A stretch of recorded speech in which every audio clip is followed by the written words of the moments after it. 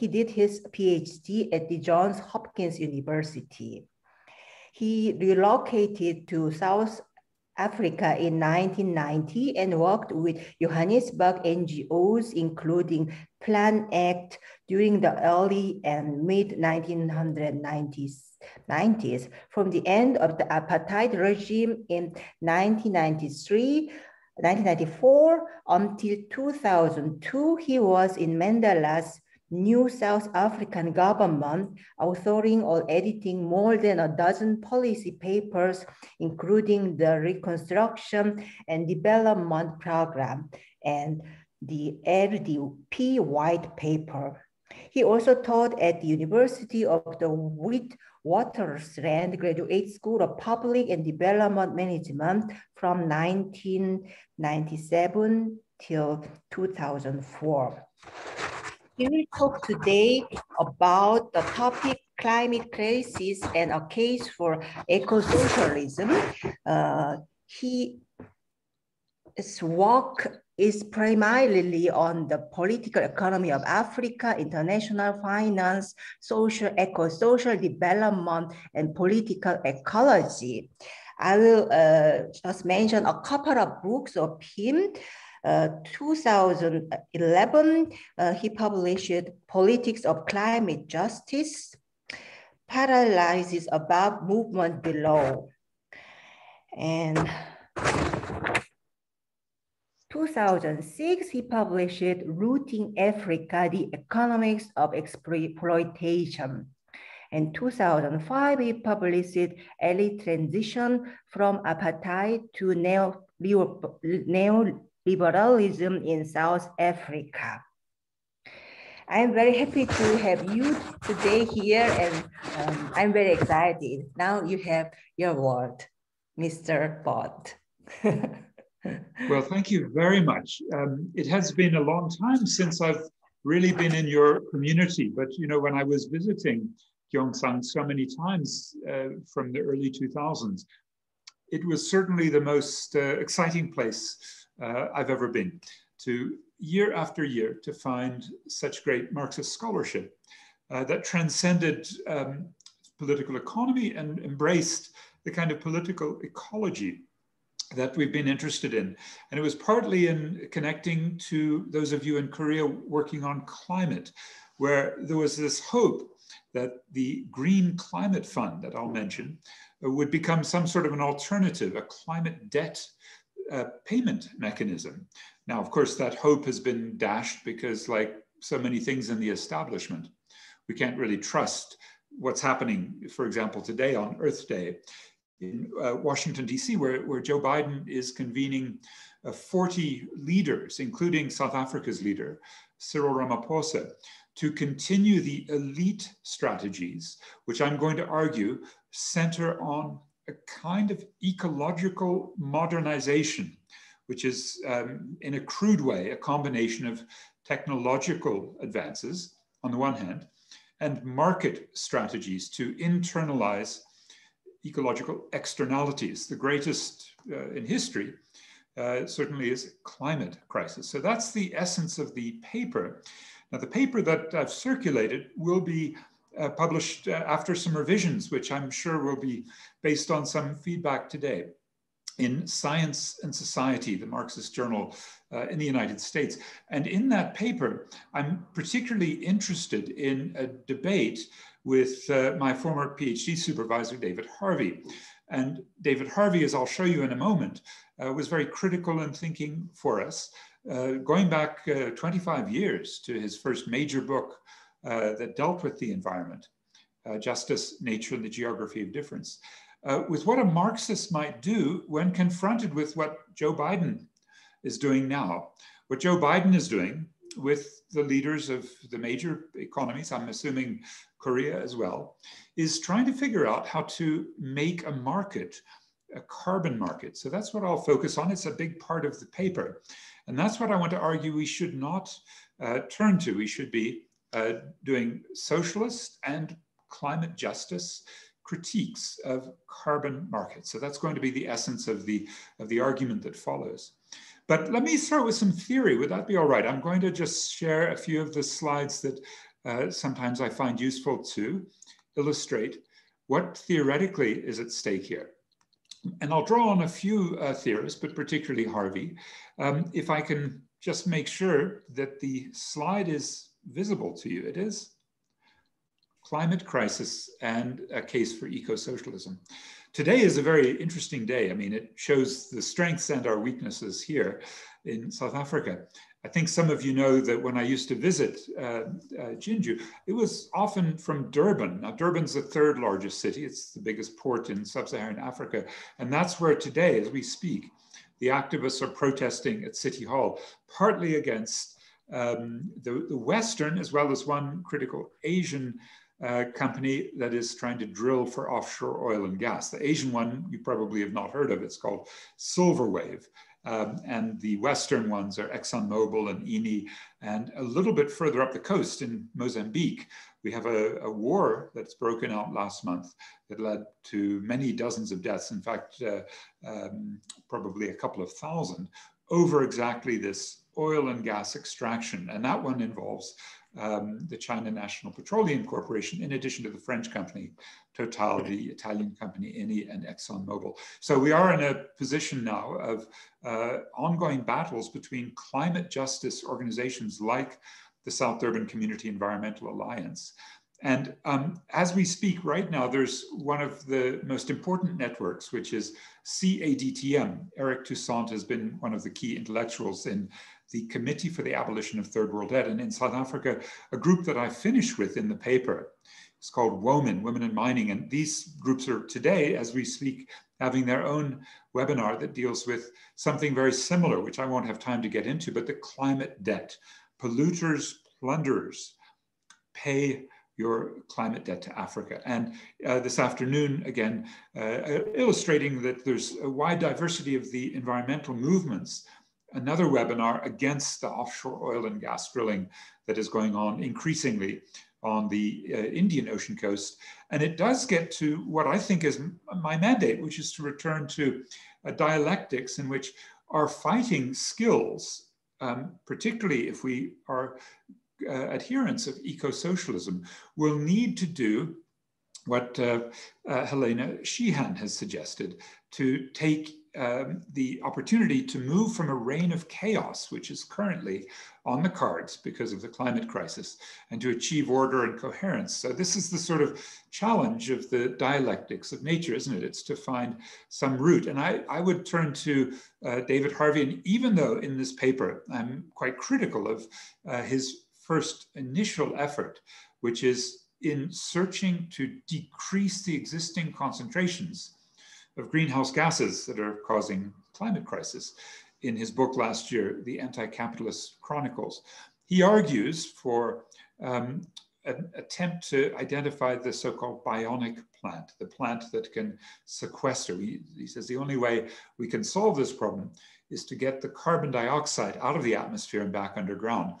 And in the paper, you might be interested, if those of you are curious about whether David Harvey's suggestion of sequestration, to pull the carbon out of the ground, into the ground again, what would be the strategy? And there is in the Jonas Salk Institute in San Diego, probably the most advanced experiments in sequestering carbon using a plant that can take the CO2 2 meters deep into the ground because of its genetic modified characteristics.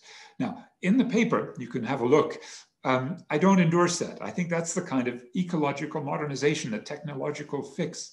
We have to be very careful of it. Fits within the so-called false solutions, like much of the GMO type strategies of fast-growing trees to sequester carbon, again, deep-rooted through the root system.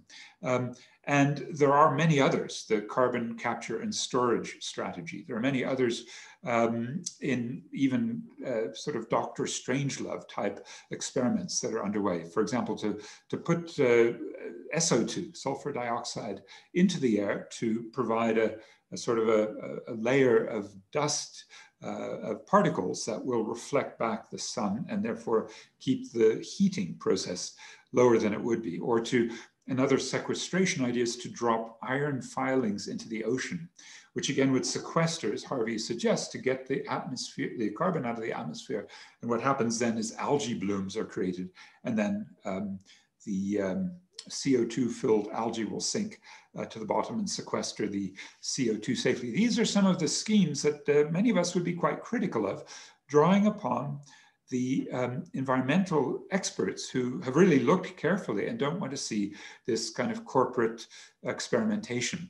However, what he has said, which I think this again goes back 25 years to the book Justice, Nature, and the Geography of Difference, that what we really must see from our environmental justice movements and the groups that are very critical of the false solutions, but we need to organize production and distribution more than what environmental and climate justice movements ordinarily will do.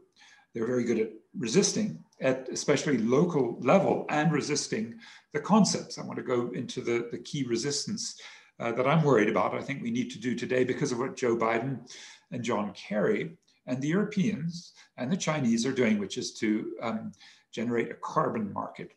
And what that would mean is to look at the rational ordering of activities at different scales, and to do that, to have a non-co-opted, non-perverted version of the theses of ecological modernization. Now, I usually take one example and I really work that one as much as I can. What would be a non-perverted version of the theses of ecological modernization? And we may not have time to do that one example today, which is the counting of so-called natural capital, the value of resources, and the way in which we try to do it to radicalize that discourse, right? Environmental justice movement, David Harvey says 25 years ago, but I think it's still true.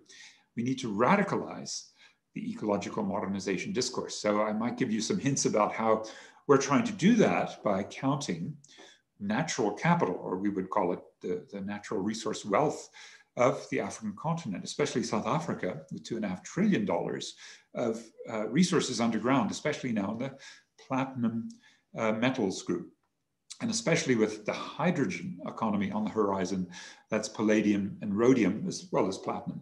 And of course, you probably know that where I am at the moment, which is Johannesburg, underneath here, there was half of the world's gold at peak in the 1944 Bretton Woods Agreement, which meant South Africa was allied with the US. So we have a very strong connection to the way in which geopolitics and world economics relate to resources. And I usually, if there were time, would spend a great deal more effort to make the case that if we can radicalize the ecological modernization discourse when it comes to especially assessing the valuation of nature, then we come up with the concept unequal ecological exchange, which when I had a wonderful debate with our dear comrade from London, Michael Roberts, a few weeks ago in this series, I challenged him to count imperialist power and surplus extraction the way that Samir Amin did at the end of his life in 2018, which would include the so-called free gifts of nature, as Marx described them, that come out of the ground.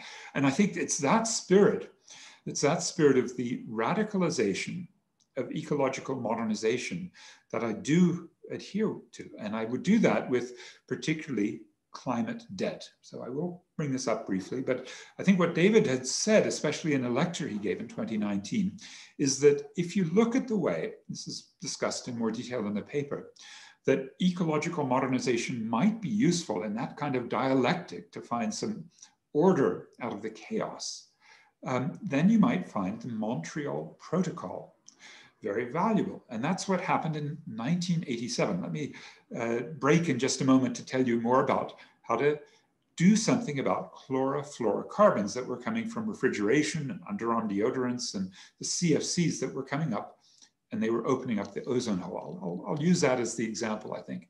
But I do want to remind you that one of the greatest Marxist theorists, Rosa Luxemburg, was very worried by what she saw in 1885. Now, I don't know if she was really working hard in Poland or Germany. I actually don't know where she was, but this is what it looked like in the scramble for Africa, in Kaiser Wilhelm's mansion, 77 Wilhelmstrasse in Berlin. Because what was happening here was the gathering up, you see the map of Africa in the background, the gathering of the big 5 imperial colonial powers. And those were, of course, the host Germany, which had a few small colonial outposts, and then Belgium, which had the DRC, but also Britain and France and Portugal. And those 5 countries scrambled to carve up this continent of Africa. And the way they did it made Rosa Luxemburg very curious. So some of her work, I think the best chapter in her book, was to try to uncover what it was those men, all white, no Africans, carving up and making the different 54 borders of Africa. But what they wanted, obviously, was what you see here. The resources, was some call it the useful Africa. That is the plantations and the mines. So they carved up the continent to make countries. And we've been studying that for some time, how Rosa Luxemburg, in her chapter 27 of her book, The Accumulation of Capital, really looked at the African continent and looked at the ways in which capital and the non-capitalist was a free gift of nature, in addition to many disruptions of social systems, and the reorganization of society, for example, with migrant labor, in which capital found the non-capitalists, the indigenous Africans, and then organized them into migrant labor, into slave-like conditions for mining and for plantations. And when she wrote in 1913 in her book, The Accumulation of Capital, she really grounded her analysis of this kind of imperialism in the relationship of capital to the non-capitalist. Capital cannot accumulate without the aid of non-capitalist relations, nor tolerate their continued existence. And what happens is capital moves into the non-capitalist, into much of Africa, into the natural sphere, but proceeds at the cost of this medium, nevertheless, by eating it up. It corrodes and assimilates in this metabolism between capitalist and pre-capitalist methods, or I would even say between capitalism and the natural resource base. And that's where we would come, as I mentioned, to critique of the sort of orthodox way that bourgeois economists especially like to think of extraction from Africa as a free gift, which then creates a GDP increase, which means you have Africa rising, right? This is the sort of rhetoric that we've had about Africa rising, which I think on a few occasions I've talked to you and Gyeongsang about, right? The rise in the GDP. But what we find is that the GDP doesn't include the free gift of nature that Marx is concerned about, right? The resource depletion, as well as pollution, unpaid women's and community work as well. So there's a social reproduction gift of nature of women to the let's say the reproduction system to subsidize capital. And it's all those sorts of things that we think in measuring the ways in which the North has an unequal ecological, an unequal labor value exchange, as Samir Amin stressed, and as Michael Roberts discussed in this series, that we really need to make sure that the debt from men to women, the debt from capital to labor, the debt from society to nature, and there are several others. I would point to Ariel Saleh, an eco-socialist from Australia, to help with that. Now, let me turn to where I'd like us to apply these ideas. And let's start with what David Harvey had to say, which is the chlorofluorocarbon, CFC emissions in the 1980s were discovered to be widening the ozone hole, right? And the ultraviolet rays began to come in and create all manner of problems, cancers and different degrees of ecological damage. And as the ozone hole particularly rose in the 80s, it required an ecologically modernized, planned global response. It required a multilateral solution that even the bourgeoisie, even the kind of most notorious political leader of the bourgeoisie at the time, Ronald Reagan, Margaret Thatcher, or Helmut Kohl, right? These bourgeois leaders who brought us neoliberalism, but even they could agree that this problem was so severe with the rise in CFC emissions and the size of the ozone hole growing, right, that they needed to cut the CFCs and in fact ban chlorofluorocarbons. I want to stress that the solution under ecological modernization was to ban CFCs. It was not to have carbon trading or the George H.W. Bush strategy, emissions trading, which I want to give you a little bit of a sense of. And now that we're looking at climate crisis with all of these extraordinary, let's say, tipping points that are coming from Arctic sea ice, from the perhaps cooling of Europe. If any of you are watching from Europe, you may not be experiencing global warming, but the decline of the Gulf Stream moving up, which warms Europe, and you might get episodes of extraordinary freezing. The Amazon still burning. That's something that Biden and the right-wing Brazilian leader, Jair Bolsonaro, are addressing. And there's a big debate about whether Biden should be offering $20 billion, as he sort of promised on the campaign trail, to halt that. Coral reefs dying off in the Antarctic ice sheet. And so this is a tipping point moment where we might actually have lost control. And of course, we want to keep the temperature rise this century to 1.5 degrees to have a chance not to allow runaway climate crisis. But the stability and resilience of the planet is in question. As it's not only climate. I mean, there's also the sixth mass species extinction underway. We certainly see that in South Africa.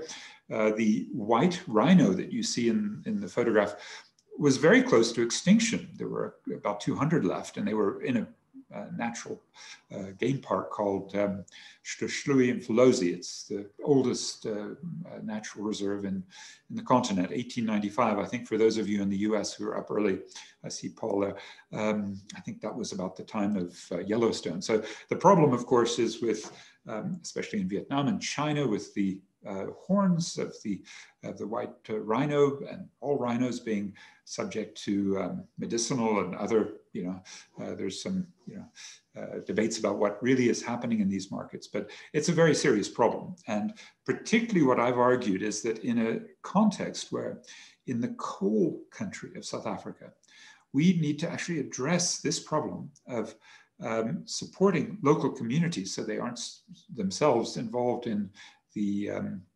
poaching that leads to the potential extinction of these rhinos. And of course, that means halting all of the major mega projects going on. We can go into all of the details, but the critical missing ingredient is something that I find not just technologically within the scope of ecological modernization, but actually in the financial side. And that's where I'd like to now turn, because I would argue that unequal ecological exchange, I think a very valid Marxist concept we can trace to Rosa Luxemburg, and we can pick it up with Samir Amin, and there's a large body of academic literature. I would count it just slightly different than many of the people who are working on this topic.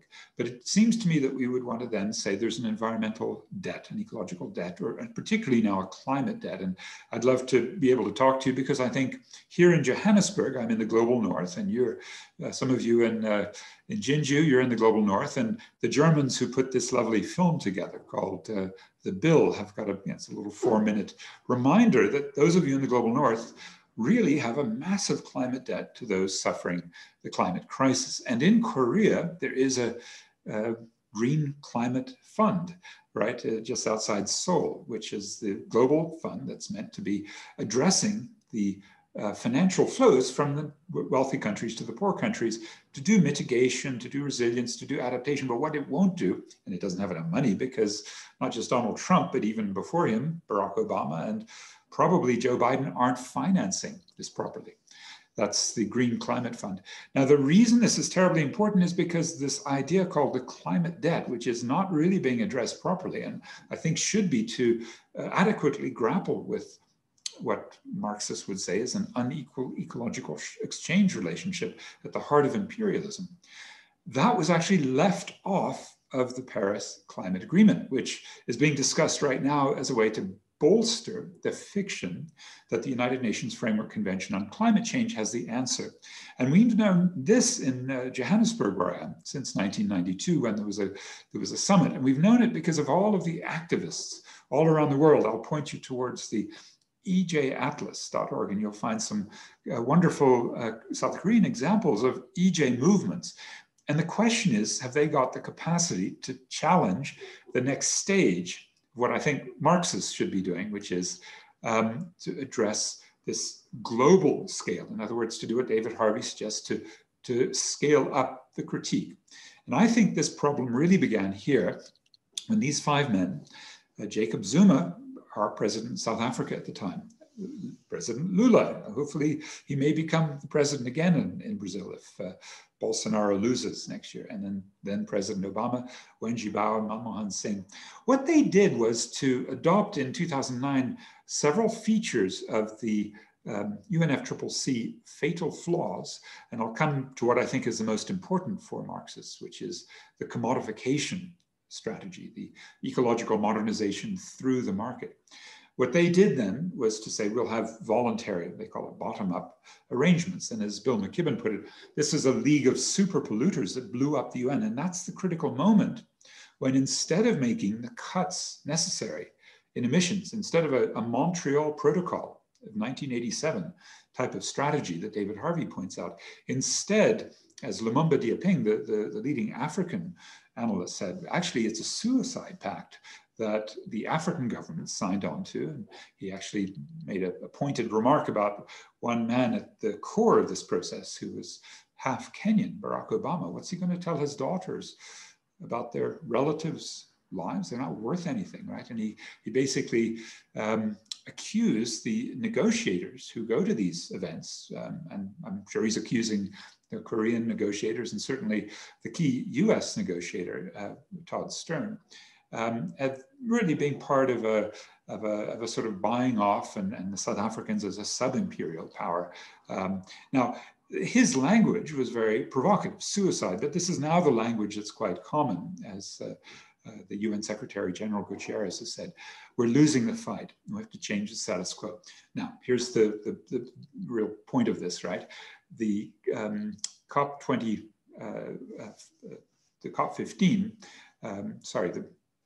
COP25, the COP21, we're now going to a COP26 this year in Glasgow, but the COP21 in Paris had these fatal flaws, right? As I've already mentioned, there wasn't sufficient emission reductions requirements, no accountability mechanisms. If you drop out, as Donald Trump did, no penalties.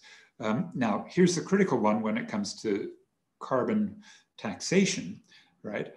Which is, if they want to put a price on carbon, there is a technique. In fact, I would strongly recommend that we have border adjustment taxes and that international trade be reduced, particularly through applying equity and fairness, and especially putting a tax on anything from the United States, from China, that would reflect the internalization of externalities. There is, I think, a very clear role for a pricing mechanism in international trading, a carbon taxation, but not the same way as was done by the French government against what then became the Yellow Vest movement, or the Ecuadorian government as the IMF pushed them, and indigenous people rose up, 2017 in France, 2019 in Ecuador. But critically, as I'll point out, the carbon trading and the offset gimmickry have to be contested. That's what Joe Biden is wanting to push probably the hardest. And when you ever hear net zero, right? The net zero is when you can emit, but then you buy the right to emit, you privatize the air, and in a sense, then you're taking that right from someone else. And that would be the poorer countries who then won't emit and won't industrialize. Again, I would strongly make the case that there's a climate debt payment due by me. I had a platinum card for my local airline for about 9 years. My carbon footprint is deplorable, partly because I enjoyed coming to Jinju to be with you. But a climate debt is part of, again, the radicalization of ecological modernization discourse, as Harvey calls for. And then that should cover the damage, loss and damage, as well as compensate for the unused carbon space. And then the job-rich, just transition, the climate-friendly technology without intellectual property restrictions. Now that's very, very critical. Everybody's watching the WTO this week, next week, May 5th is a critical day because of COVID-19 treatment and vaccine intellectual property that the US, Britain, Europe Canada, Australia, and even Brazil have supported, which means we can't get generic production of the COVID-19 vaccines, which means we're going to continue to see new variants. We have a terrible one coming from South Africa as well. This intellectual property, a core component of capitalist property at the moment, especially Western royalties and intellectual property, that has to be contested, especially for climate. Military, maritime, air transport, right? And then making fossil fuel owners have leaving the fossil fuels underground and recognize their unburnable carbon and call those what they are, stranded assets. Now, those are what I think anybody going to the United Nations to negotiate for their countries, their people, their planet, would have to adopt. Not a single one of those basic mandates was achieved in Paris. So the UNFCCC bowed down to the interests of especially US imperialism. A guy called Todd Stern was the key manager. And as a result, the key climate scientist from the US, who back in the 80s was really putting this on the map, summarized Paris in one word: bullshit, right? And I think James Hansen was correct to do so. Again, without that climate debt and without seriousness by the negotiators who basically negotiated that, okay, you pollute, I pollute, we'll all just pollute. This is in a sense a reflection of the power of the, let's call it a fossil fuel plus industrial complex in most of these countries. So let's see what their strategy is. Ecological modernization is what we need to resist. And I'll just finish up with a few slides if I have time. Jinwoo, I can see you. So why don't you give me a 5-minute warning? I flash on the screen when it's time for me to really start to wrap up. Now, the strategy of the bourgeoisie has always been to privatize everything under the sun, to privatize the air, right, is the strategy that George H.W. Bush, the father of George Bush, began to endorse in the early 1990s. And he did so because sulfur dioxide, particularly in Southern California, was addressed slowly through a cap and trade. So you cap, and then you allow people to trade under the limit to have maximum efficiency of your pollution. So he wanted this to be applied to climate crisis. And by the 2020s now, okay, this is I think 2019, the 2020 was a difficult year because of the fluctuation in the markets that I'll show you. But as I've described in the paper you have, the once unpopular carbon credits suddenly had become world's best investment, right? And that was partly because in 2018, as I'll show you, Europe had put some restrictions on how much these carbon market emissions credits could be issued. But it's really critical that if you look at the logic, right, if you want to sort of, you're a company, you want to pollute more, you have these limits in different countries, but not yet the US, but you run into the limit and then you buy the right to pollute from some company that's more efficient, that's stayed under the limit. And this is how a Google or Alphabet, how Microsoft, how some of these big companies now claim to be carbon neutral. Again, the only way to describe it is bullshit, right? Because what we'll look at is a moral and ethical critique, but also an operational critique. Even though carbon markets are back in vogue, and even though this conforms to ecological modernization's basic tenet, that if you have a failure of markets, then climate change, as Nicholas Stern from Britain says, is the greatest, most fundamental failure of markets that we've ever seen, right? Then you need market solutions, right? That's the idea. And this is how, unfortunately, quite a few scams have been basically codified. For example, Coldplay, a wonderful band from Britain, said, okay, well, we'll do a tour and we'll be carbon neutral. But it turned out that, in fact, many of the trees that they planted actually died very quickly. And so ethically, this is what in the Catholic tradition is sometimes called the papal indulgences. You can just basically buy the right to pollute. Now, this is different than a climate debt, where you're basically told you've polluted, you must pay a fine and you must stop. Right? That's the essence of the argument for a climate debt payment. And what we're talking about is very different. It's about a fee that you pay to keep polluting, right? A fee for ecosystem services sometimes. Mark Carney, a very important leader in this field from Canada, who was a British central banker, has strongly endorsed making these work. The Australian markets, unfortunately, grinding to a halt. China is a very interesting one because They tried to put 5 big cities together to try to make now a national market. But you can see that there's a sense, whether it's the voluntary markets in the US, because they don't have a national carbon, let's call it a cap and trade system. But basically, this is where false solutions enter the picture. And I've already just mentioned earlier on in this discussion that there are plenty of them out there, that critics of ecological modernization who are Marxists should be very wary of, because, you know, as I say, whether it's a bionic plant that Fred Magdoff, as I quote in the paper, is critical of David Harvey for endorsing, or any one of a number of these techie fixes, you really have to be careful. Let's go quickly again to China.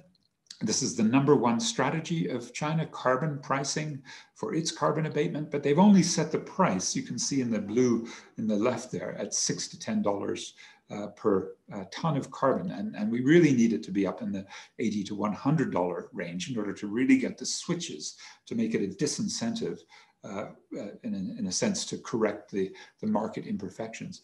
The basic logic is one all of you've probably heard, because it's just so extreme, and it's kind of a wonderful case of a huckster of markets, in this case Larry Summers, who was the US finance minister, the Treasury Secretary, and who was delighted when Korea crashed. Do you remember in 1998 in the Korean financial crash? Summers came in immediately and said, this is wonderful. Now we have a way to wedge ourselves in and get into the cabal and buy them up. You know, and he was delighted to see the problems that Korea had in 1998.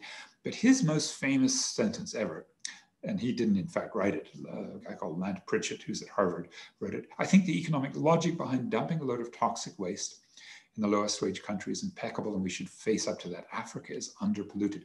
Now, I won't go into the details, but if you want them, he actually spends a whole memo describing them. And I think this is what a strong critique of ecological modernization, the recognition that it's impossible to radicalize this part of that tradition, comes from this man. His name's Jose Lutzenberger. And he said, look, this is Larry Summers, he wrote in a memo, this is June 1992 now, your reasoning is perfectly logical, but totally insane, right? This is the unbelievable alienation, reductionist thinking, and social ruthlessness and arrogant ignorance of bourgeois economists. And if the World Bank keeps you as a vice president, the chief economist, it shows what kind of an institution it is. In fact, Summers then left the bank the next year, became US Treasury Secretary by the end of the 90s, a Wall Street tycoon, president of Harvard, where the faculty fired him for sexism, Obama's economic czar, and last year a major advisor to Biden until there was resistance. But Lutzenberger, who was the environment minister of Brazil, actually was fired for writing the memo. That shows you the balance of forces and the logic, right? Now, he did acknowledge he made a whopper of a mistake when he was then going for the deputy treasury secretary position, right? And he said, oh, I didn't review that memo. He admitted he kind of plagiarized it from Lant Pritchett. He didn't really review it. He was just joking, right? It was never meant to be a serious policy recommendation. In fact, though, that's precisely the dilemma, right? In which capitalism sees the climate crisis and says, we will solve this problem, right? By internalizing the externality. Now, a critique of Larry Summers did emerge and was so strong, came from places like Greenpeace and Public Citizen, very, very good groups in Washington, and, you know, fighting hard against Larry Summers. And it did have the effect that he's not the Federal Reserve chair in waiting. He's not the Treasury Secretary, as many had feared. In fact, he's kind of off the map. So Larry Summers rules out taking a job in the Biden administration after this critique, and the reminder of what a wicked kind of ecological modernization. But the dilemma is that his ideology, that strategy, did prevail, and Al Gore pushed it through and said, the EU is making this innovation work. And here I come to my final couple of slides, which are maybe 5 or 6 slides. If you're still patient with me, Jinwoo, please give me my 5-minute warning, okay? Now, the problem with the markets these days, or the problem generally with the internalization of these externalities, the ecological modernization strategy applied to climate, is that you're effectively letting bankers set up a market, financial market in emissions. And when that happens, you can see what the logical result is. In 2008, the bankers can't even regulate their own markets, can't generate stability and predictability in their markets. And in 2008, in the last half of the year, through 2009, look what happened. not just to world financial markets before there was some quantitative easing support, but to the carbon market. It went from 35 euros a ton down to 9. It stayed there for quite a while. It went down as low as 3 euros a ton after that big crash. Even when in South Africa we hosted the COP17, and there was lots of attempts to get the carbon markets going. And then there were these reforms, and then there was Brexit. But the point is, none of these gave any hope during the 2010s that the markets would be sufficiently strong to bring the price up to the point where you could switch. You could logically say, this is an incentive now for me to switch into renewable energy or transport innovations or sustainable agriculture. In other words, the price of emitting a ton of carbon was still too low. And then, because Europe put a bit of a block in 2018 on emissions, on the supply of these emissions credits, then the price went up. But then look what happened in 2020. So last April, again, just to reflect the illogicality of privatizing the air as a strategy, the crash of Wall Street, the crash of the British, the European stock markets and financial markets. I suspect in Seoul you had a crash as well. That crash then led to the emissions pricing, especially in Europe, crashing as well. And in fact, you can kind of see the exact correlation of financial market crashes with the price of a typical ton of carbon. I provide some data in the paper to show you the update on that. So we are seeing now a bubble in the carbon markets, one that means the price is still way too low in the 30 to 40 euro range. And of course, in South Africa, we basically have no price at all. It's 40 cents per ton, right? It's a pathetic tax, so I won't even bother talking about it. But if you look around the world now, there's an extraordinary unevenness in the carbon pricing. And this is 2019, but it's more or less still the same sort of range. So Sweden would have the highest, so South Africa one of the very lowest. And that's the dilemma, that we don't have ecological modernization and a pricing strategy that can be imposed at the global scale. There's no multilateral strategy. So as China comes on board around $10, as California's in the $15 range, $17, $20, I think up to $20, as Europe, the emissions trading scheme is over 35 euros now. It's still inadequate and it's still way too uneven, right? So we've developed critiques starting in 2004 of all of these different ways ecological modernization strategies don't work. And it's impossible to radicalize them. We don't have time to go into all the details of a climate justice critique. This is called the Durban Group for Climate Justice. And I kind of strongly recommend the major text, which is a book called Carbon Trading. It's free online, from Larry Lohmann. He wrote that, published in 2006 by the Dag Hammarskjöld Foundation in Sweden. And it's still the finest analysis of why these markets are inadequate and corrupt and unethical. We've done the same for what's happening in Africa. And we did a little film that's had a couple of million downloads called The Story of Cap and Trade. And it's in the Story of Stuff series. You can get it free. It's by Annie Leonard, a wonderful short film that goes through why this kind of ecological modernization doesn't work. So to conclude, there are points where, if you give me much more time, I will describe with great passion how ecological modernization can help us to identify the ecological debt, the climate debt, and to demand that the payments occur in a way that give us million climate jobs, or let's call it a climate justice coalition, which in South Africa now includes the second largest trade union federation and 350.org. So we're beginning to see sort of eco-socialist potentials in these, as well as a group called the Climate Justice Charter. And one of the finest Marxist political ecologists in South Africa, Vishwa Satkar, has a wonderful book, free for download, about what it is an eco-socialist strategy would be in a place like South Africa. I've done my own writing about it, and I'll conclude here just with the appeal that as these movements are emerging around the world, I mean, these wonderful Germans out there blocking, I'm sure you have the equivalent in Korea, right?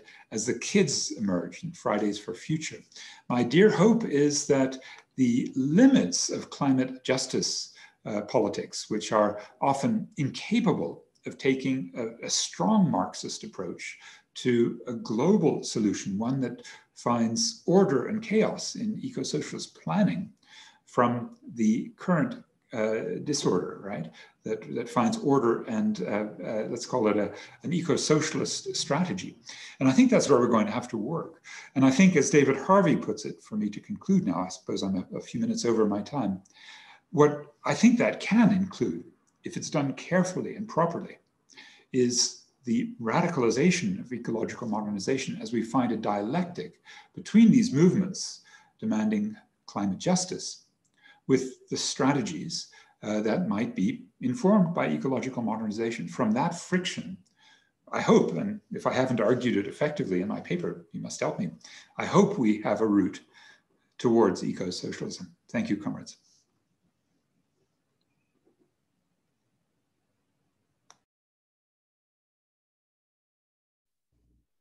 Thank you.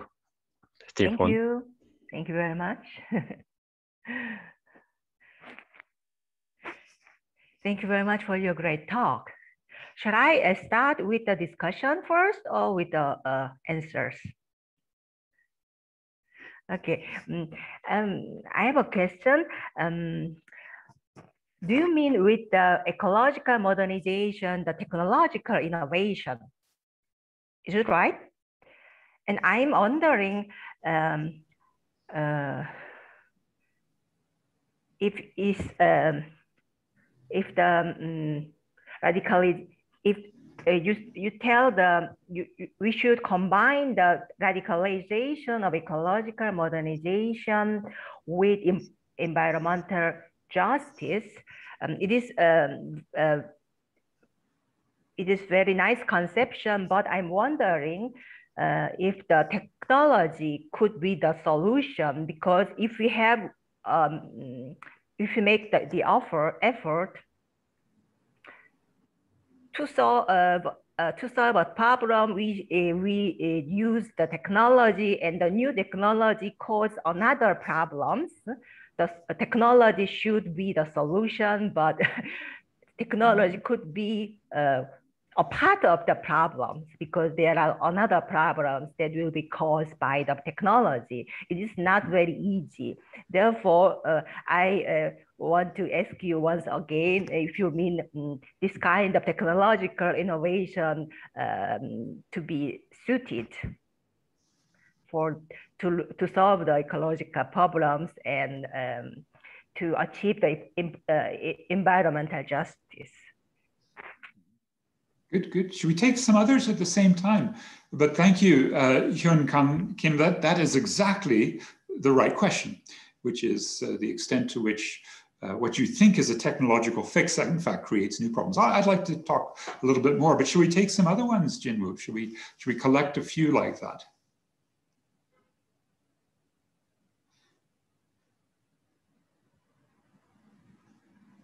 I think Mindy Ko had her hand up, yeah. Who else had their hands up? Was it Mindy? Do you want to, Mindy Ko? Or was it Ann Lee?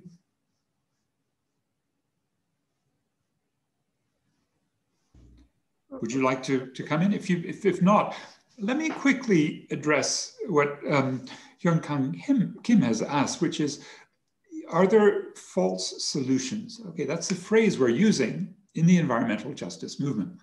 Climate justice has been concerned, for many years about what, for example, GMOs, genetically modified organisms, will be doing as you introduce them through the agricultural landscape and to trees, right? To plant fast-growing trees.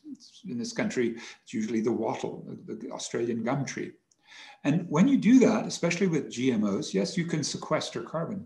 But the next problem is what happens when, as Australia shows, as our Cape Town mountain showed last weekend, you probably saw in the international news, massive fire swept through the second largest city, Cape Town, where my university is based. Now, if you've got GMO trees and you're betting that they will sequester carbon because you've invested so much in a technological fix, but then a fire wipes them out, again, Australian fires, California fires, then you've got not a sequestration of carbon, but an actual emissions problem. I mean, the Brazilian Amazon is suffering this right now. I think the other technological fix that I'm most worried about, because for those coal-fired power plants, that's 90%. My laptop is running right now on coal through our parastatal ESCOM. It burns coal, and that's 90% of my electricity in my house comes from coal. So the strategy technologically is to sink the CO2 in a carbon capture and storage strategy to keep the coal-fired power plants going, to allow the coal mines to continue. Well, again, it sounds good, but a technological fix might have a technological problem, which is the carbon can escape if it's not properly stored and can create huge, deadly plumes of CO2 and destroy a supposed solution. There have been many instances of this. There are plenty of these kinds of things. I mean, if you, for example, pour SO2 into the atmosphere and create a layer of particles that prevent the sunlight from heating, well, then you've got all sorts of other problems in manipulating the weather. And I think it's in those respects that what a sort of technological strategy for the refrigeration problem that David Harvey points to, and that I think all of us would point to, because of the ozone hole widening, because of the chlorofluorocarbons coming from the old CFCs. The technological strategy was to replace CFCs with HCFCs, which don't go and create ozone holes. They are, now under contestation. We should be banning them. China released a certain version of HCFCs that was very dangerous, so they had to be kind of, capped again. But the ozone hole basically has stopped growing, and the point about the technological fixes, it has to work with a planned strategy. And if I'm ever asked, well, multilateral strategies are the most critical, because you can't solve this problem national unit, state by state. You can't do it locally, as many environmental justice people would often want to do. They're very strong localists. But instead, you need a multilateral strategy. And yet I've just gone through a presentation which said we can't trust the UNFCCC. The current group of delegates is so committed to false solutions, to market strategies, to voluntary strategies, to the Paris Climate Agreement. It's a disaster, that we can't really expect a multilateral strategy. So I think it's one of these moments where the scale politics are critical, and that's why a jump from an environmental justice kind of perspective, and I go through Andrew Jameson's sort of, a typology of what EJ is, what ecological modernization is, and why we need to transcend them and go for global eco-socialist analyses, even as the balance of forces make that apparently quixotic. It's still the right narrative that I think the movements should move towards. That is, mixing technological strategies with banning, not market strategies, in a way that would take the best of ecological modernization and the traditions of justice and find an eco-socialist approach. That's the attempt I'm going to make in the journal Science and Society to keep this debate moving forward. Yes. What could be the one more question. What could be the institution who can regulate the whole things, the global problems? What could be the intuition? It could be a bigger global institution. Do you have any idea? What could it be? Well, the climate justice movement in Cochabamba, Bolivia in 2010, they suggested that we would need to empower a global climate court. Now, what would a court like that do? One thing, it should put sanctions on the United States. I only see two people, my dear friends from the US, Paul and David, but I think they would agree with me that when Donald Trump walked out of the Paris Climate Agreement in 2017, with all its flaws, the response should have been, you comrades in the US, all of your movement saying, no, we need sanctions against Donald Trump and against the United States and against the products. Now, that's not a particularly radical argument. It came, in fact, from Naomi Klein on the left and Joe Stiglitz, center-left economist, and also from the far right.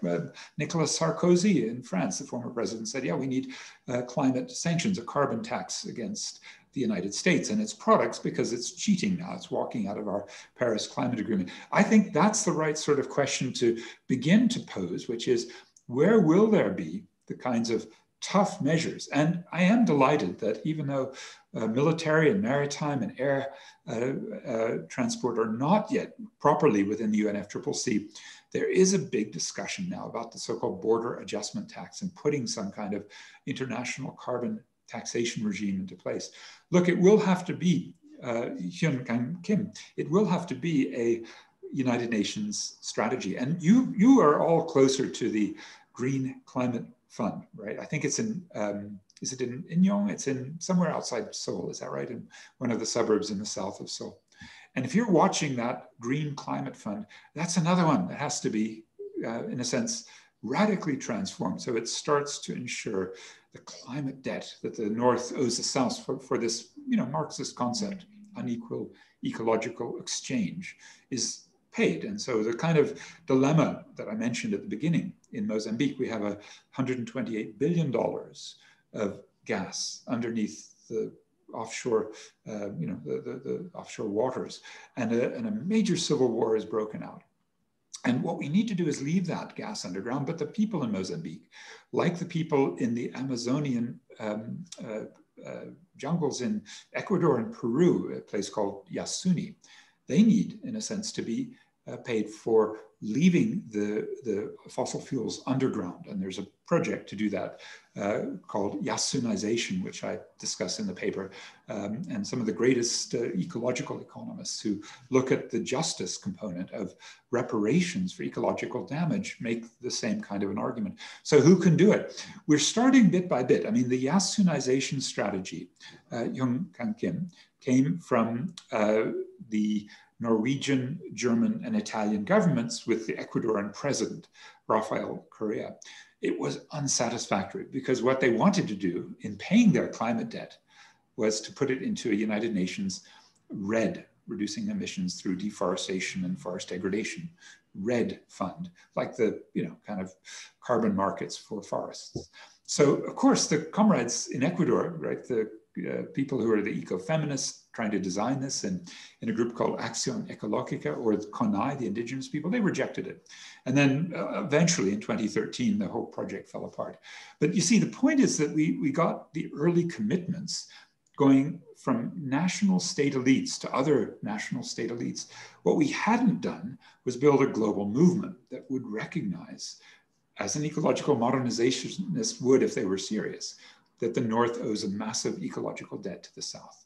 And that ecological debt, I think we can start to pay in different ways. The Germans are paying it into Namibia, partly because they owe reparations for the Herero people's genocide, right? Like they've been paying to Israel for the Holocaust in the 1930s and 40s, but they also owe Namibia, their former colony, for a genocide. So one of the ways is through a basic income grant to a place called Ochivera. So I can go into some more of the details about how we might find the seeds, the beginnings of multilateral strategies in the way in which we tackle these problems of unequal ecological exchange. As Marxists, or from an ethical standpoint, or from the standpoint of Black Lives Matter and solidarity, plenty of ways to start doing this. I see David Laban is probably going to jump in. Is that right? You've taken your mic off. And who else had their hand up before? Mindy, Anley? David, go ahead. Nice to see you. I'm not an expert in this area at all. So this is really just a very basic question.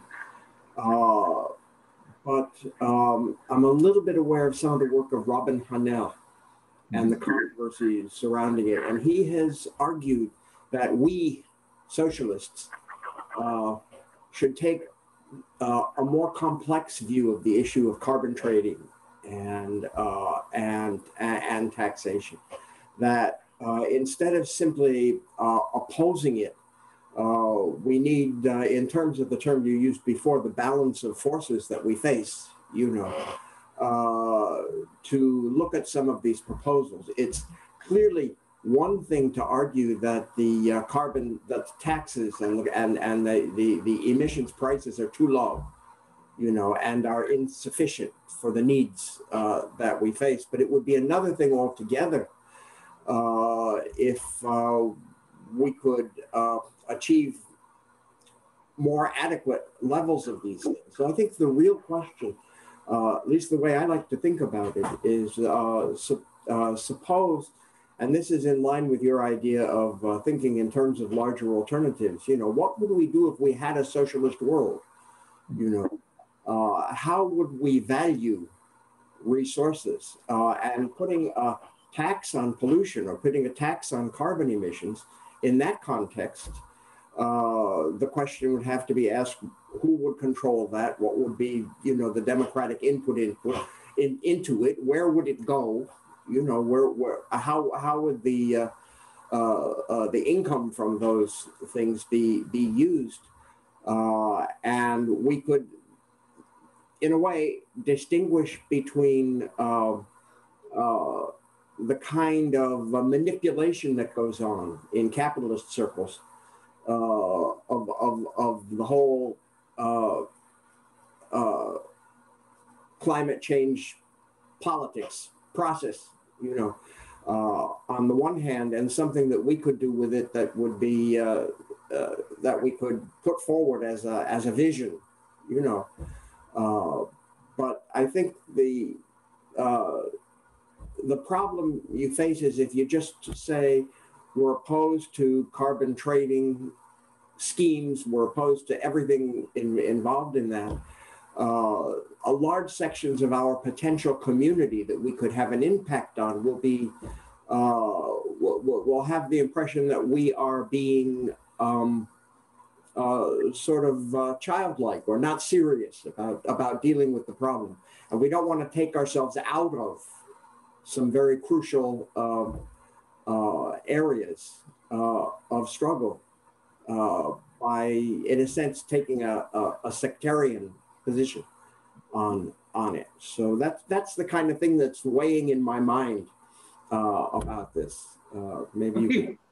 Oh yeah, absolutely, David. I mean, I love this debate because it's a strategic debate, isn't it? It's about the narratives you deploy to get political advance. And David is the editor of Science and Society, and I'm very delighted to be able to run these lines of argument. And I was inspired by the article you did last year about the strategic routes in which you would, you know, work on transitions of firms.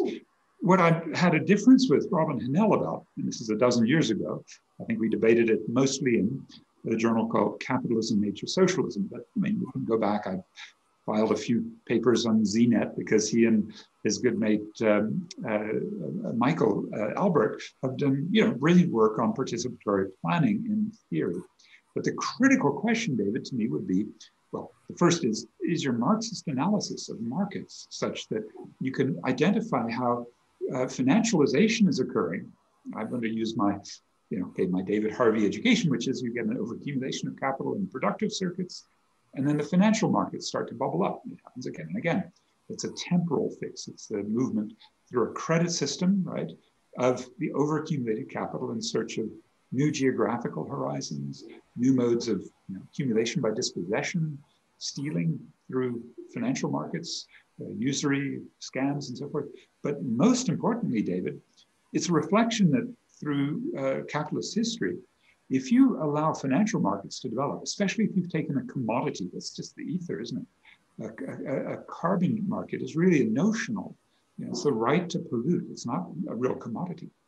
And I don't think in my debate with Robin, especially in CNS, you know, in Counterpunch and ZNet, I don't think he ever bought that. But I think history has shown over the last dozen years, since the 2008-9 global financial meltdown, that the carbon market can't operate outside the fictitious capital formation that is controlled by bankers. It's not going to be a sort of commodity that can be controlled by the state. If you give it to a European emissions trading scheme in the city of London, I mean, at one point it was in Chicago where Al Gore and some various hucksters were promoting a Chicago climate exchange, and it crashed like so much else in 2009, 2010.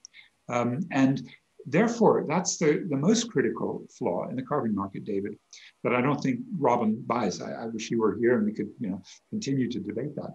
But even if it wasn't the case, I would still ask the most critical, I think fatal strategy within carbon markets, which is to reform the methods of controlling that instead of capping emissions, you're allowing the market to determine where the price should be, and that would be then the determinant. Now, inequality is such that those who can control those markets will ensure those of us in poorer countries will never have the money to be able to buy the right to pollute. So that's one big ethical question. But even more important is whether you can identify this dilemma within ecological modernization as a reformist versus non-reformist reform. So in just 1 minute, if you recall, I'm not sure if Science and Society has grappled with this strategic debate that Andre Gortz helped to launch in the mid-1960s in the Strategy for Labor. Do your reforms have within them the potential for a socialist transition? More or less your question.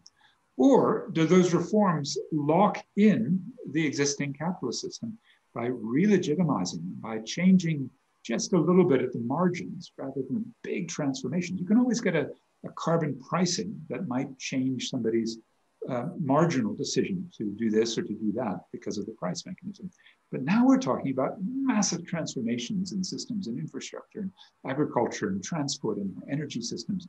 The huge transformations we need are going to require massive state intervention, not carbon markets. And it's there that Andre Gortz, when arguing for non-reformist reforms for the labor movement, identified that there are laws of motion of the system and its reproduction that a reformist reformer respects and works within. As you say, to avoid being sectarian, we don't want to go too far, coloring outside our box.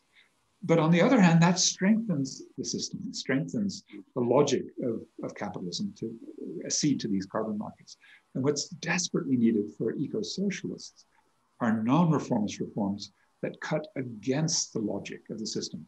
So for me, those would be climate debt, the caps that are required, and a fair allocation, a reallocation of emissions, right? So that very poor countries in Africa have some potential ultimately to industrialize and to move to higher levels of productive technologies that entail some emissions. Now, those are the sorts of things that are off the agenda ultimately if you leave it to carbon markets. I don't know if I've made my case that Robin, by mistake, has found a reformist reform, and he's very committed to it. And I don't know what he's done the last 10 years to advance it. But I certainly think that when the story of stuff came out in December 2009, it kind of broke open a wedge within the big green movement. I mean, Annie Leonard became head of Greenpeace, as she is now in the US. And it allowed us to say that cap and trade, that carbon market strategy for big greens shouldn't be tried. And the big climate justice movements and the 350.orgs and the Fridays for Future, and especially Greta Thunberg the last few weeks as she went to Davos, obviously virtually, as she's made speeches recently. She's warning us about one thing above all: don't accept net zero. We need to have gross zero. We need the real cuts. We don't need to have offsets in carbon markets and other gimmicks that allow net zero, as China did for 2060, as Biden's doing for 2050. We've got to do much better and look at the devil in the details. Does that answer, David, a little bit? Where's Robin when we need him?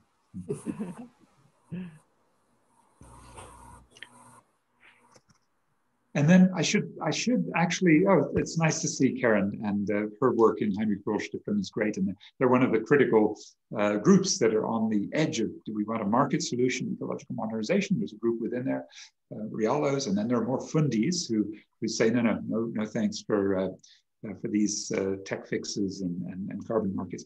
But Seongjin Jeong has asked on the chat, what about the degrowth critique of ecological modernization? So instead, David, of Robin Hanel kind of saying, we need to engage with ecological modernization and accept some of the premises from the right, Seong Jin is asking, but the degrowth movement, including many eco-socialists who would be very happy to see a northern degrowth, and I think they'd also allow us to say, but the South mustn't be subject to degrowth, right? This is one of the big debates in Barcelona. Can we find a Southern version? We call it the environmental justice movement, and with Jean Martinez Alia and all these amazing networks in a group called the EJ Atlas, we've been having this debate, should we have a degrowth equivalent in the global South? And the answer is, it's very hard. I mean, you can find some of our work in the Journal of Political Ecology and Ecological Economics journals.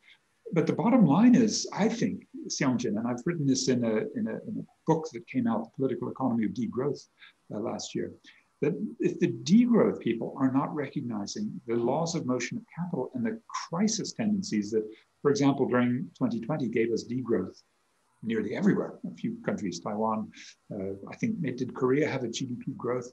And China grew 1 point whatever percent. But most of the world went through degrowth. And what that was a devalorization. Obviously, it was a pinprick that came from COVID-19. But you can also argue that there's massive overaccumulation of industrial capital and financial capital and commercial capital and pretty much every fraction of capital. You can see that in all sorts of ways, the overaccumulation of unemployed labor. And it's that dilemma that I wish the degrowth comrades would grapple with more precisely. And it's at that point that an eco-socialist planning to, in a sense, wind down the overaccumulation is so critical. There I do have some high respect for some of the Chinese bureaucratic apparatus that is closing some of the power plants. And working against that, so many of the governors in different Chinese provinces are still pushing more coal-fired power plants. They're still building them. But it's a very interesting dilemma, isn't it? How, if you do have massive overaccumulated capital locally in Hebei province, it's polluting everyone. It's appalling.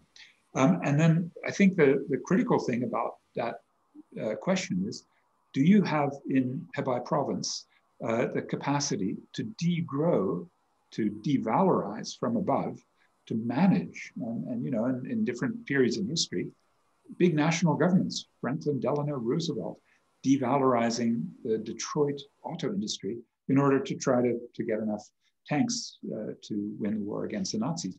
Those are the ecologically profound questions which cannot be answered, I don't think, within a degrowth framework. I think they have to be answered ultimately by states doing eco-socialist strategies. Now, I've just come to the conclusion that those of you who want to speak need to be unmuted. And Paul Zaremka, my friend in Buffalo, is about to speak. But if the others who had raised their hand, I think that's Mindy Ko and Anne, if you want to raise your hand again, we will, I'm sure, find a way to quickly unmute you. Paul, what's your input here? I want to ask a simple question. All of us are using computers right now, and they have lithium. Lithium is very destructive in Bolivia, Chile, Argentina. And the DRC, yes. So just stay with the topic of what do we do when we're all using technology which uses lithium?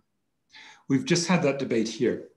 So let me quickly tell you where the eco-socialist, I think, sentiments are. I can't say for sure. We haven't had a big, party meeting and a consensus. But I think the problem, especially, Paul, that you've mentioned, which is lithium coming from the brine in Bolivia, in Chile, where you have an Elon Musk who actually grew up not too far from where I am now here in Johannesburg. And he had the white male South African arrogance that, you all know so well. And he said, as you probably saw on his Twitter feed last year, we will coup anyone we want.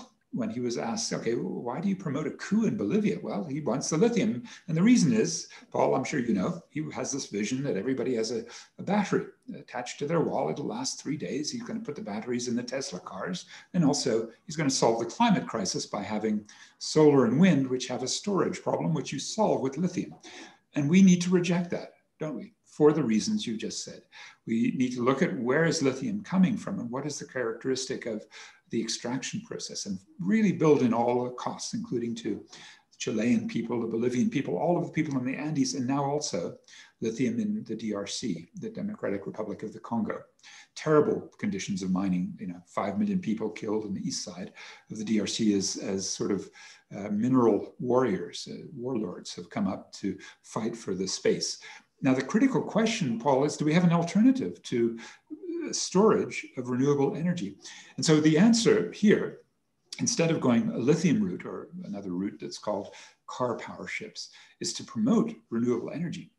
But then to find at least two routes. One is molten salt for solar chimneys, which do last. Currently, we're looking at 9 hours of battery storage in the major facility in the chimney in a place, Northern Cape. But the second is to pump water uphill. We have a project, it's called the Ngula power scheme, where the water's pumped up during the day with the sun shining and the wind blowing. And then when the sun goes down, the water can come down and create hydroelectricity. So that's a kind of quick and dirty way to say, if we can find alternatives to lithium that can store renewable energy, let's do it. I'm absolutely with you. So that was your quick answer, but I mean, question and answer. But you know what Paul has done as well with his review of, Research in Political Economy journal? He's allowed us to have this debate, and in a way that Science and Society, that David is. And I think that's the spirit. I think if for Paul, maybe a couple of big articles I've written for you is precisely about advances in ecological economics that drive us towards the planning that allow, as I mentioned earlier on, us to demand an unequal ecological exchange reparations payment from the North for the uncompensated for depletion of resources. So if you want to look at Paul's Research in Political Economy annual book, you'll find a couple of things of mine early on, 2014 and 15, where I've been trying to figure out how do we, in that spirit that David Harvey challenged us in 1996, how do we radicalize the theses of ecological modernization? I don't know if I've been persuasive, but I thank David for letting me have another chance at it in Science and Society later this year. Are there any others of you, or should we begin to wrap up? We've had a good hour and 20 minutes. Huh? I mean, David and Paul, I know you must be in the East Coast of the US. That's 7:20 a.m. It's time for your coffee and your breakfast, I think. You got it. We need to challenge our dear comrades in Korea. Stay up later, so you bring in more of these sleep-in Yankees, right? Okay. Who is coming in? Mindy Ko. Yeah, actually, the last one, the last one is not my hand. It was a clap emoji. But I have a question. I'm unfamiliar with the climate justice, but it was really great talk. I think it seems like a little bit a distribution problem. Have you ever seen the Green New Deal manifestation, which AOC released last year? It was flashed through my mind for your talk. The environmental crisis is partially distributed unequally. Southern Hemisphere people struggle with poverty, women, race, and labor class take the climate debt. And the manifestations major contents are included, reconstructing the distribution. Is there a place that we can talk about the sphere for produce rather than distribute sphere? How can we map out the climate change justice, eco-socialism? Actually, Africa is a factor in a commodity chain.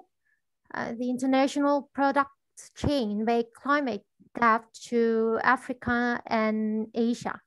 How can we talk about the relationship between commodity chain and climate debt? How can we talk about the relationship between them?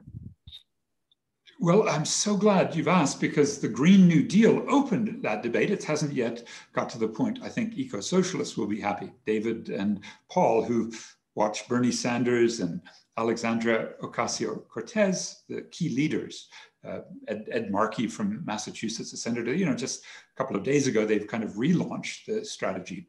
But it does have problems, Mindy, and those are the ones you pointed to. There's an international division of labor. Is that a set of global value chains? I might just throw out a statistic because I read McKinsey reports. So McKinsey is very concerned with promoting globalization of corporates.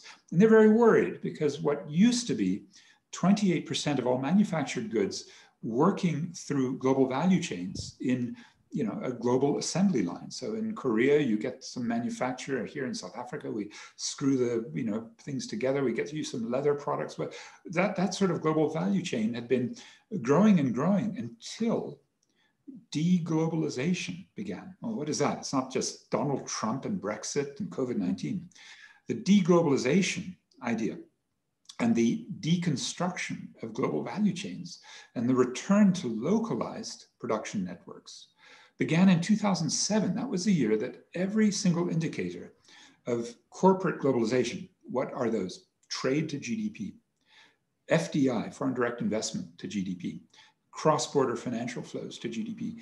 Every single one of those major indicators of economic globalization peaked in 2007. You can look at the UNCTAD Trade and Development Report to find the very latest. I mean, 2020 is a crash, but the actual peak in 2007 is very revealing because just to hit McKinsey and global value chains a couple of years ago, they put out a report saying, this is terrible. We just looked at the global value chains. They were 28% of all manufactured goods, but now they're down to 20, right? So even global value chain promotion in McKinsey has to acknowledge, well, okay, it's not actually working. And the advent of the so-called fourth industrial revolution, you all have different names for technological change, but one of those critical aspects is 3D printing, which can be done locally. We can do it here in Johannesburg. We can print more or less anything. And that 3D printing is a boost to deglobalization of capital, not only the sort of tyranny that we've begun to see against workers, but there's some potential through localization. Seong-Jin, this is, I think, where the degrowth people, will be very important to work with us on what would be a relocalized, more coherent, less expansive global value chain, one that now promotes localization and an appropriate, environmentally coherent reindustrialization. And I think, therefore, Mindy, this is one of the great questions that the Green New Deal must now address. It's their international obligations. Bernie Sanders was very eloquent on this. I think they threw out the figure, we'll give $200 billion to the Green Climate Fund. This is much more generous than anybody ever has suggested. They were basically acknowledging it. But the letter that went out today to Joe Biden from two members of Congress and leading it, we can go into the details if you like. I have an article lined up for Counterpunch as soon as we know what happens in this, which goes into a critique of this. They won't do that. They won't deconstruct the international division of labor. They won't break down. So I would turn to somebody I don't always agree with, Tom Athanasia, and his group is called Eco-Equity. And they're the ones who've motivated to say, this is what we owe. And they're the ones who say, we actually must have a 195% cut in our emissions. Wait a minute, that doesn't make sense. You can only cut 100%. What do you do? Well, then you buy the right to pollute from others to make the rest of the cuts. And that's where, as I say, it gets dangerous. Why? Because there you get offsets and carbon markets to, in a sense, adjudicate those cuts and to say, oh yeah, you've bought the right to keep polluting here or to have your 195% cut because you've bought the air. And I think that's the danger of the process, the one, David, that I described as a reformist reform that works within the logic of a corporate, let me call it a capitalocene that's threatening our very future. Good. I don't know if I answered you, Mindy and Seong-Jin. I don't know if there's any other chats, but we do have anybody else that I didn't check in on. Nope. Okay. Would I then just, could yes. I ask one more question, maybe? Of course, yeah. Yes, in your paper, you quote Hyun, and you talk about the developmental and integrative way of thinking.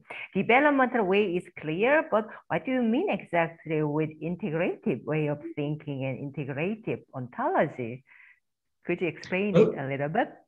Yeah, I mean, I think that's the essence of dialectics. Again, we've got someone like David in the house who journal has been the single leading voice for a Marxian dialectical approach. And I just think if we can start an integrated approach the way Helena Sheehan has done with her great book on Marxist science and her appreciation of Engels' dialectic, then we begin to see what I think Harvey asked us to in 1996, that if a climate justice or an environmental justice perspective claims to have the, let's say, perspective on what ethically we must be aware of in managing these huge problems like climate crisis. Nevertheless, until there's a rational ordering, scalar coherence, and a planning system, one that keeps the market at bay, for sure. It has to suppress profit incentives. It has to suppress market power.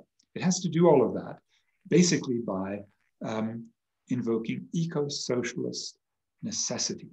Just like in 1987, the right-wing Republicans, right, like Ronald Reagan, the Tories like Margaret Thatcher, the German conservatives like Helmut Kohl, they realized the problem of a capitalocene, right, of corporate emissions that were not being properly controlled, required a Montreal Protocol, a cap and a ban, not a cap and a trade, not a carbon trading or, CFC trading mechanism, but a ban. It's that realization. There are a few who may achieve that realization from the bourgeoisie. There's a wonderful debate about whether a Michael Bloomberg, an appalling character in so many ways, or a Bill Gates, even more appalling, whether they can advance to the point where they understand that it's in the interest of the capitalist class to solve the problem, the capitalocene, the destruction of our futures on the planet by the profit motive. And I think that's really the ultimate dilemma. Hyun, Kang, Kim, is an integrated approach when we're facing such a crisis caused by capitalism, going to be an eco-socialist approach. That's the debate I'd love our comrades in climate justice, in the Fridays for Future, in 350.org, in Extinction Rebellion, in all of our climate movements and activist circles here to say, isn't it time for rational ordering, for planning, for eco-socialism? Thank you. Is there any other questions? I don't see any question. Well, thank you very much, David, and Paul for your breakfast appearances, and for my dear Korean comrades. One day we will find each other in person again. Seong-jin, I sometimes would see you in London and in New York. And it was always the greatest scene that you've developed. So a big thanks for your 2 decades plus of organizing, of finding resources from hostile Korean government and doing such great quality work. Thank you very much. It was very great to have your talk today. And I will be very happy to meet you in person someday and Likewise. See you someday. Yes, and all the best. Thank you very much. Okay, thank you. Bye-bye. And Jinwoo, thank you for such great technological Thank you, Peter. much Thank you, you're great too. Okay.